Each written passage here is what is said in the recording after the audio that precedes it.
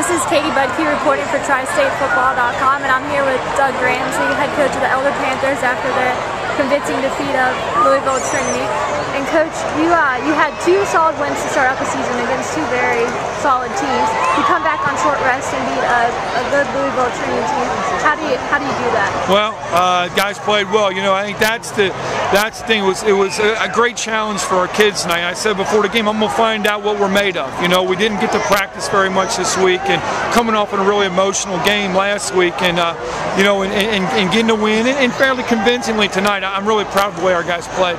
And they scored. Trinity scored first. You know, pounced on you guys kind of, and then you know you had to come back and win. What did you tell the guys? Or well, you know, it's we thought. You know, I kind of got after a little bit. So this is what I was talking about. Are we ready to play the game? You know, we did some good things early, but then we turned the ball over in the first two possessions, gave them a short field, and they scored. So we just had to hang in and keep playing. You know, we knew if we eventually play our game, we'd get a win. How big was Miliano's kicking? Big, you know, is always kicking in the end zone and 4 field goals, and you know he's a big difference maker. He's a guy that, you know, we can count on to score points, to put pressure on defenses. He's a really big part of our success. And going into that LaSalle game next week, what do you guys have to do to keep winning? Well, you know what, we got to finish drives. You know, we got our defense playing really well.